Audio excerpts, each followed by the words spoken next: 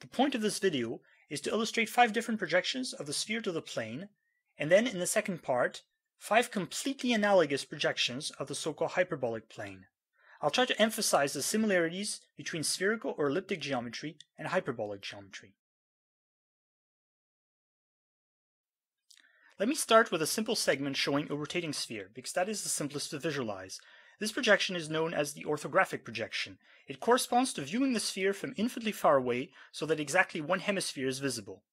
Although it is rarely used by cartographers to represent the Earth because it distorts both shapes and sizes, it does have one advantage, namely that the brain is very good at recognizing a spherical shape projected this way. The pattern on the sphere consists of 12 regular pentagons of the same size, and it is known as a dodecahedron.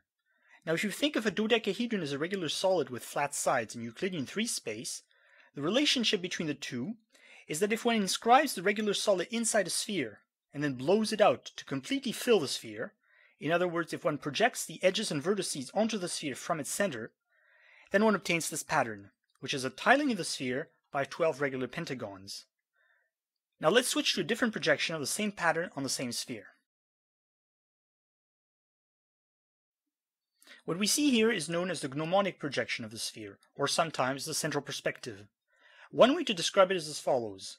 Imagine the sphere is translucent and we put a light bulb in the center and a screen in front. Then the projection onto the screen will be the gnomonic projection. Equivalently, we can just think of it as viewing the sphere from its center, except that in this case it rotates in the opposite direction. This projection has the essentially unique property that it preserves alignment. In other words, lines on the sphere become lines in the projection. Lines on the sphere refer to great circles, or what navigators call orthodromies. They are the intersection of the sphere with a plane through its center. This is why they become straight lines in this projection. Many people think that it's impossible to map the Earth to a flat surface while keeping straight lines as straight lines, but the gnomonic projection does exactly this. On the other hand, because it only projects one hemisphere, and even then by distorting it pretty badly, it's rarely used in cartography. One of the other videos on my YouTube channel shows what it's like to travel through a 120 cell, which is a regular polytope in Euclidean 4 space, or a tiling of the 3 sphere by dodecahedra. Here we are seeing the exact analog, but 1 dimension lower. The next projection is stereographic projection, and is probably most mathematicians' favorite. It's also used by cartographers when mapping the polar regions. Instead of projecting the sphere from the center of the sphere, as in gnomonic projection, this time we project from a point on the sphere. This is why we get the impression that we're viewing the sphere from just below the surface. Unlike gnomonic projection, stereographic projection maps the entire sphere, minus the point from which we're projecting, which gets sent to infinity in all directions. This projection is interesting in that it is conformal, which means that it preserves angles measured on the sphere, or that it does not distort small shapes. It can increase or decrease sizes locally, but for a given point it will use the same scale factor in every direction. This is the reason why at every vertex of the dodecahedron, a point where 3 pentagons meet, they meet at equal angles of 2 pi over 3 or 120 degrees. Note that this is more than the 108 degrees of a Euclidean pentagon, reflecting the fact that the sphere is positively curved. Now, stereographic projection has the additional property, besides being conformal, that it preserves circles. In other words, the projection of a circle on the sphere, including a line or great circle, will be a circle or line in the plane. So both the edges of the dodecahedron pattern and also the circles which I inscribed in every pentagon become circles in the projection. The center of the circle, however, is not conserved by the projection. All the projections in this video are what are known as azimuthal projections. This means that there is a point, called the center of projection, which is always in the exact center of the screen, such that straight lines through this point get projected to straight lines with the same angle. In other words, the bearing from this point is preserved by projection. The stereographic projection which we just saw can be described as the unique azimuthal projection which preserves angles. The one we have here can be described as the unique azimuthal projection which preserves areas. It is the Lambert azimuthal equal area projection. Unlike the orthographic projection which only shows one hemisphere, this one shows the entire sphere. So the antipodal point of the center of projection is transformed to a circle, which is the boundary of the projection. Since the 12 pentagons are congruent on the sphere, they have the same area, and this projection maps them to regions of equal area. This is why they seem to push each other around as they move. They get flattened while keeping the same overall area. If they seem to get larger, this is an optical illusion. The brain tends to overestimate the area of flattened shapes, because when we see a flattened shape in real life, it's generally a large object viewed from an angle. This is the reason why I'm not a great fan of equal area projections in cartography. They might preserve the true area, but they don't preserve the subjective impression we have of area. The last projection I'll show for the sphere is the azimuthal equidistant projection. It is a compromise between stereographic projection, which enlarges objects away from the center so as to preserve their shapes, and azimuthal equal area, which compresses them so as to preserve their total area. This projection preserves both the bearing and the distance from the center point, so it is obtained by simply mapping distance and bearing to the polar coordinates of the projection. This is the projection used on the UN flag from the North Pole.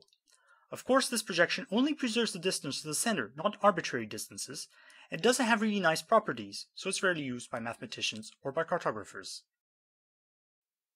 This concludes my tour of the 5 most common azimuthal projections of the sphere, and I will now proceed to illustrate 5 exactly analogous azimuthal projections of the hyperbolic plane, but in a slightly different order. I want to emphasize that every segment in the first part, and every segment in the second part, shows exactly the same pattern, doing exactly the same rotation with exactly the same center point, and only the projection changes from one segment to the next. I start the second part with a hyperbolic analog of stereographic projection, because this is the most frequently used representation of the hyperbolic plane. So frequent, in fact, that some people take it to be completely synonymous with it, and forget that, exactly as in the case of a sphere, other projections are possible. This is known as the Poincaré disk model of the hyperbolic plane. It is famous through Escher's prints titled Circle Limit. Like stereographic projection of the sphere, it is conformal, meaning that it preserves angles and small shapes. Also like stereographic projection, it is azimuthal and maps circles to circles, but does not preserve their centers. Unlike stereographic projection of the sphere, this one maps the entire space to a disk, whose edge is the so-called circle at infinity or circle of ideal points. Unlike the sphere, which can be seen as a simple shape in Euclidean three-dimensional space, the hyperbolic plane cannot be easily embedded in Euclidean space. So we have to understand it through its projections, and the Poincaré disk model is a good one to start. The lines of the hyperbolic plane, in the Poincaré disk projection, correspond to Euclidean arcs of circle, which are orthogonal to the circle at infinity at both edges. The figure we have here is a regular tiling of the hyperbolic plane by regular heptagons, all of the same size. This is in many ways analogous to the dodecahedral tiling of the sphere by regular pentagons which we saw in the first part, but this time there is an infinite number of heptagons. This time the angle of 120 degrees at each vertex is less than 129 degrees, which we would expect from Euclidean heptagon, and this illustrates the fact that the hyperbolic plane is negatively curved. The overall movement we see is a hyperbolic translation. In the spherical case, there was no difference between rotation and translation. A rotation of the sphere around a polar axis is the same as a translation along the corresponding equator. In the ordinary Euclidean plane, of course, translations and rotations are different, but translations are merely a limit case of rotations when the center goes to infinity and the angle becomes smaller. In hyperbolic geometry, translations and rotations are truly different, and you can tell that this is a translation because it preserves 2 ideal points, namely, the one from which the heptagons seem to be emerging and the one to which the heptagons seem to be converging. The axis or equator of translation is the hyperbolic line connecting these points. It will be more apparent in the next projection. This projection is the hyperbolic analog of the gnomonic projection of the sphere. It is known as the Beltrami Klein model of the hyperbolic plane. Like the gnomonic projection of the sphere, this has the essentially unique property of preserving straight lines, but it preserves neither angles nor areas. The ideal points, in other words the points on the circle at infinity, are projected exactly as in the Poincaré disk model, but this time the line connecting 2 of them is just a Euclidean line, so the axis of translation is quite obvious in this segment. It is a horizontal line a bit below the center of the disk. The entire hyperbolic plane is visible in this figure, except that it gets completely squashed at the edges of the disk, so it's much less obvious than in the case of the Poincaré disk model. Although this projection is the analog of the gnomonic projection of the sphere, it has some resemblance with the orthographic projection. This is probably the reason why it resembles a sphere being rotated, but of course it isn't. This projection is also of interest in special relativity. The reason is that the space of velocities of a massive object in special relativity naturally has the structure of a hyperbolic space. The value of the velocity is seen as the distance to the origin in the Beltrami Klein model. Composition of velocities functions like translations of hyperbolic space, and the circle at infinity is the speed of light. The reason it cannot be reached, it is in the hyperbolic sense, it is at infinity. Now one shouldn't get the impression that the hyperbolic plane is small because the Poincaré and Beltrami Klein projections represent it as the inside of a disk. The projection in this segment, which I'll call pseudorthographic for lack of a better name, maps the hyperbolic plane to the whole Euclidean plane. Just like the previous one was analogous to the gnomonic projection of the sphere but visually resembled the orthographic projection, this one is analogous to the orthographic projection of the sphere but visually resembles the gnomonic projection. It doesn't have any nice properties, apart from being azimuthal like all the others. It doesn't preserve lines, angles, or areas, but it is mathematically quite natural. I pointed out that the hyperbolic plane cannot be embedded in Euclidean 3 space. It can, however, be embedded in Lorentzian 3 space as one sheet of a two-sheeted hyperboloid of revolution. This is known as the Weierstrass model of the hyperbolic plane, and the projection shown here is simply the orthogonal projection of the hyperboloid to the plane of symmetry between the two sheets. The penultimate projection is analogous to Lambert azimuthal equal area for the sphere, and there's no reason not to call it Lambert azimuthal equal area projection of the hyperbolic plane. It is the unique projection which is azimuthal and preserves hyperbolic area. Again, every heptagon has the same size as all the others, so here it gets projected to a region of equal area. This explains why they appear to move by pushing around each other.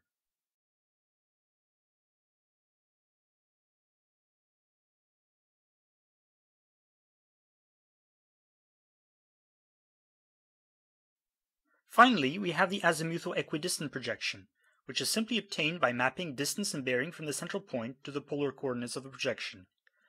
The nice thing about this projection is that because it is so crowded, it illustrates how maze-like the hyperbolic plane is. If you move a few steps away from any given heptagon, you can find yourself in a huge and exponentially growing number of different heptagons, vastly spaced apart. This also makes it clear that the circumference of a circle in the hyperbolic plane grows exponentially with its radius. Or, if you want, then in the hyperbolic plane, two people starting from the same point at the same speed but in slightly different directions will diverge exponentially from one another. This is an illustration of negative curvature, in contrast to the positively curved sphere, where the two trajectories will meet again in the antipode of their starting point.